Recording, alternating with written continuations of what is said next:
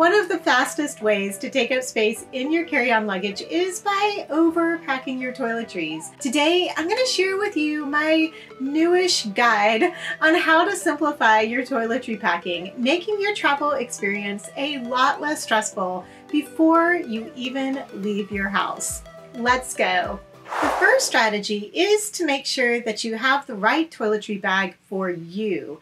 I'm partial to a toiletry bag that has multiple different compartments so I can categorize my items. This tripped travel bag is perfect for me because it comes with multiple different pouches, and the main toiletry bag has multiple different pockets. One that even allows you to access it from both the inside of the bag and the outside. The pouches have a little bit of a stretch to them, so it makes it very easy to accommodate oddly shaped containers. We all have some of those.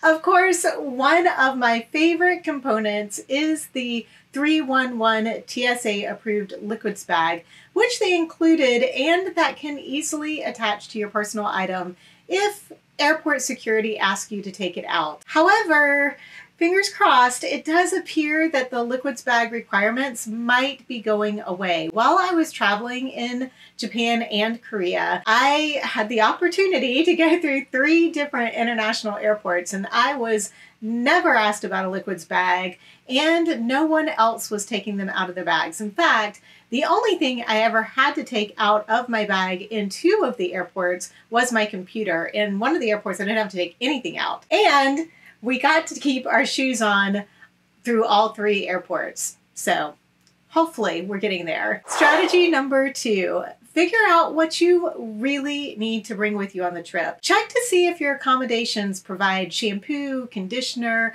or other toiletry supplies. Every single place we stayed in Japan and Korea, both the hotels and the Airbnbs, had a full selection of really nice shampoos, conditioners, body wash. Most of them even had toothbrushes and toothpaste. These little baby toothpaste tubes, they're just so cute. And razors, Q-tips, some of them even had brushes. Amenities that we have a toothbrush, a nail brush, I think. Hairbrush. That's a hairbrush? That's a hairbrush. Oh, wow. Yeah. A couple of razors and 2 Q-tips apiece. Ration yourself. Ration those Q-tips. That's a lot of stuff to not have to pack. Strategy number 3.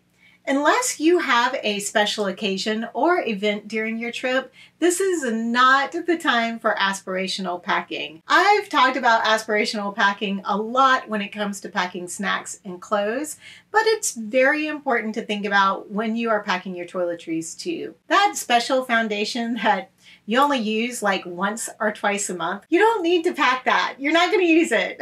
Or that 7-step skincare routine that has like 3 serums and a cleanser or a toner, or moisturizers, multiple moisturizers that you really only use like once or twice a week. Yeah, you don't need that either. Because if you're not using it at home normally, you're not going to be using it while you're out traveling. Instead, pack those products that you absolutely use every day and would maybe be a little out of sorts if you didn't have it with you. For me, that includes my Proven skincare set, which I brought with me and used every day. I want to thank Proven for sponsoring this video and for helping me get rid of some very pesky dry spots on my face. I have been using Proven for about a month before I left on my trip, and I didn't want to lose any of those positive results that I had started seeing. Like I said, there's dry spots going away, my rosacea was starting to not be so red, and my skin was feeling a lot smoother. So I wanted to make sure that I continued to get those positive results. Luckily, Proven Skincare System is only 3 products. Their system includes a daily cleanser, a day moisturizer with SPF, and a night cream. And each step is created with complementary ingredients to target multiple concerns at once. That's why you don't need so many things. And each container is less than 2 ounces. It was super easy to pack in my toiletry bag. It took just a few minutes every day to use, so no matter how much we had shoved into our itinerary for the day, I could always squeeze my skincare in. In fact, because my specialized formula that they created based on 47 different factors, including my lifestyle, heritage, and environment, it includes zinc oxide for very strong sun protection. So I was able to eliminate an extra step in getting ready every day. I absolutely love that Proven is a cruelty-free company and they only use clean ingredients. Not to mention, it's delivered to my door every 8 weeks, saving me time and money that I can put towards my next trip. If you use my Proven link, tryprovenskin.com/GenXGypsy, and the promo code GenXGypsy, you'll receive 50% off your first order, which includes your personalized skincare system. Again, a big thank you to Proven for supporting this channel and sponsoring this video. It's not only a great way to lighten up your toiletry bag, but also free up time in your life to do more fun things. Again, I will have the links below for you to use the code GenXGypsy along with the link tryprovenskin.com/GenXGypsy for 50% off your first order. Strategy number 4. Just like I was able to eliminate facial sunscreen from my packing list because it was already included in my Proven daily moisturizer, you should look for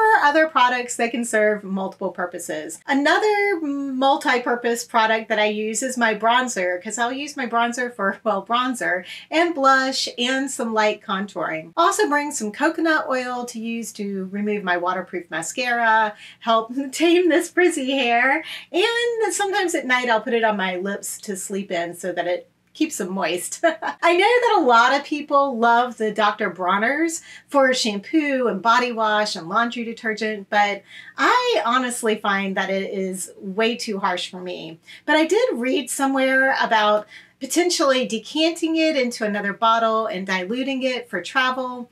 But honestly, I'd rather just ditch that extra liquid, which leads us to strategy number 5, which is to switch to solid options that don't generally take up as much space. I've done a whole video on reviews of solid toiletry options, which I'll have linked in the description below and that first pinned comment, so it's easier to find. But if you use a solid shampoo and or conditioner, you don't have to bring that whole bar with you. You can just cut off the little bit that you think you'll need for the trip and pack that, saving quite a bit of space. And another solid option that I think is a great space saver are deodorant wipes. I've been using these deodorant wipes from Amazon and I love them. Now, I took regular deodorant with me to Japan because I had a checked bag and I was going to be there for 30 days and I didn't want to bring 30 packs of deodorant wipes. But I did bring a few to have for like freshening up during the day and especially on the different flights that we took. The scent is very, very light and my sensitive skin has had no allergic reactions. I really like them. Lastly, another favorite solid are these laundry sheets, which I used throughout our trip to Japan. Usually I just take a few of these and cut them into little squares so that I can use them to wash items in the sink.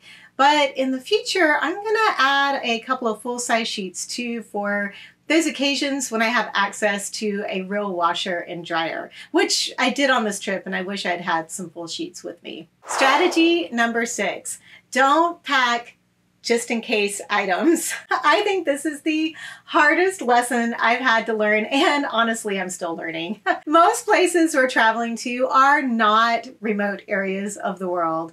Everywhere I've traveled in the last several years have convenience stores and pharmacies that are easy to access. In fact, Usually, I never even need the items I've packed for just in case, and it ends up being something else that I need to go buy. This time, it was allergy medicine because I don't know what I was thinking. I thought my allergies would just disappear when I got to Japan. Not so much. I think you should still have a minimal first aid for immediate care, but there's no need to bring full bottles of medicines or a bunch of medicines because Murphy's Law, whatever you bring is probably not going to be what you need because you can't bring everything. And strategy number 7, decant. Try to figure out how much you really need of each item for the time that you're going to be traveling. Because I was traveling for a month, I packed my full-size Proven skincare containers. But if I were only going for a week or two, I would have decanted them into smaller containers. Just because a product is in a container that is 100 milliliters or 3.4 ounces or less does not mean you need to take all 100 milliliters or 3.4 ounces. Try to take the time before your trip to figure out how much you need of each product really, and then put that amount into a smaller container. I really like using contact lens cases or the little, tiny little jars that you can get from Amazon that are leak proof. Either of those work really well, but just find a way to put it into a smaller container. Between being very realistic in what your actual needs are and decanting, you will save so much room in your toiletry bag. If you're looking for some tips and ideas on how to pack your personal item for your next flight, check this video out. And don't forget to check out my proven link, tryprovenskin.com/GenXGypsy, and use my promo code GenXGypsy to receive 50% off of your first order, which includes your personalized skincare system that you can use for your next trip.